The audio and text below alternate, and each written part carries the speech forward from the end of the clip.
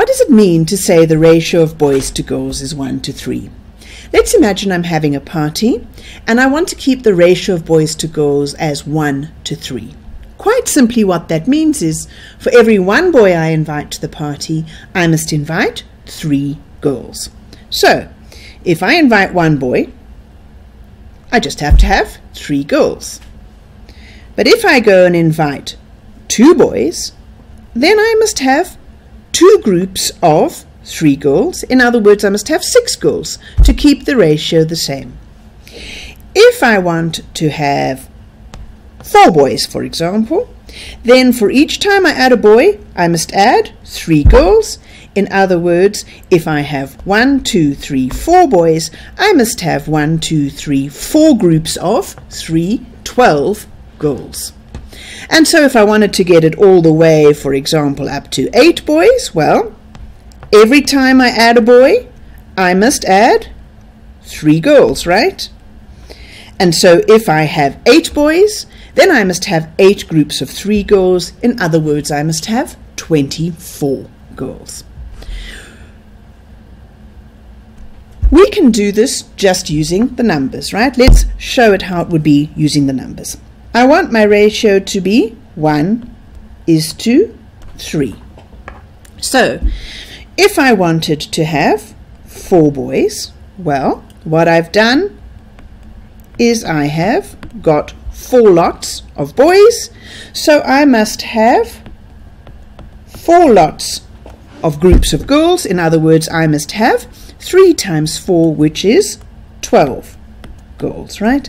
I need 4 groups of 3 girls.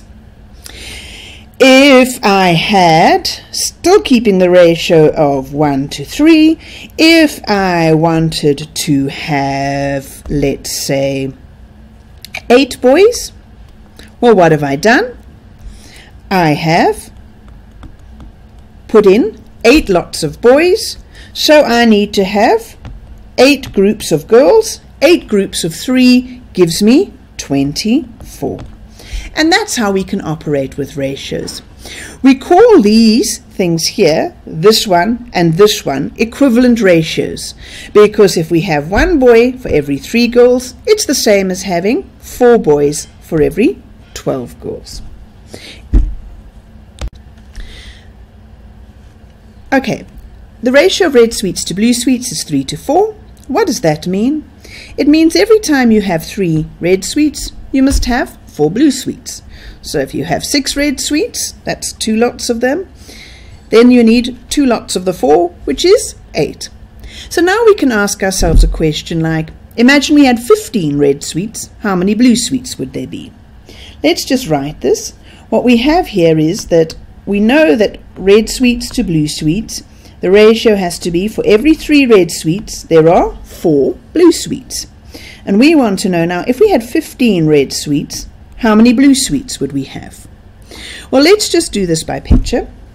If we have 15 red sweets, well, that's 3, 6, 9, 12, 15 red sweets. In other words, we have got 1, 2, 3, 4, 5 groups of 3. What will we need with our blue sweets? Well, we'll need 1, 2, 3, 4, 5 groups of 4. In other words, we will need 20. Let me get a pencil. 20. And quite simply, what we can see is, what did we multiply? How many groups of 3 did we have? We multiplied by 5. So we need the same number of groups of blue sweets. All right, let's get you to try one. Let's ask the question again. We've got 3 to 4 as our ratio of red sweets to blue sweets. And let's say we have 32 blue sweets. The question I want you to answer is, how many red sweets? Pause the video now, try this in your homework book, and then we'll look at it together. Okay, so our ratio was red sweets to blue sweets needs to be 3 is to 4. And we had 32 blue sweets. So the question always is, what did we multiply by to get from 4 to 32? Now, you should know your times tables well enough to say 4 times 8 gives me 32. Could also work it out by saying what's 32? Divide by 4. So, and you get the answer of 8, right? So you know that what you multiplied by here was 8. So you need the same number of groups of 3 here. So you multiply by 8. And so your answer is 24. You need 24 red sweets. Okay, another place where we come across ratios often is when we're kind of making a mixture. So like, for example, if we're making some Oros cool drink, some Oros mixture, typically what you do is you have to mix the Oros syrup with water in a ratio of 1 to 3. So the Oros syrup, that's that sort of thick stuff, you know, and you pour a little bit of that into your glass, right? And then you fill up the rest with some water and you mix it all up and you've got your Oros mixture. So Oros syrup is that kind of thick stuff. You pour in just a little bit of it and then you put in the water. Okay, so the typical mixture of those sort of things is 1 to 3. So that means for every 1 bit of Oros you put in, you need to put 3 bits of water. So if you put in 100 milliliters of Oros, you need to put in 300 milliliters of water to make your mixture.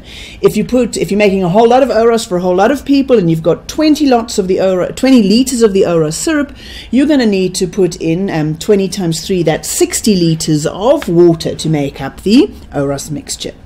So let's ask a question like, for example, if I wanted to, if I had 500 milliliters of the Oros syrup, how much water do I, oh, I don't need a question mark there. The question is, how much water do I need? And then, how much Oros mixed Oros will I have made? Okay, well, simple, it's a ratio. So we have 1 is to 3. I want 500 milliliters, I have 500 milliliters of Oros syrup. So to work out the water, well, what have I done here? I have multiplied this by 500. So I must multiply this by 500 and I will get 3 times 5 is 1500 milliliters. So the answer of how much water I'll need is I will need 1500 milliliters of water. How much will I have made in total? How much of the Oros mixture, the Oros cool drink, will I have made? Well, I've combined 500 milliliters of the syrup with 1500 milliliters of water, and so together I will have 500 milliliters plus 1500 milliliters, which will equal 2000 milliliters of the Oros mix. And 2000 milliliters, you should know quite immediately that could just be written more simply as 2 liters.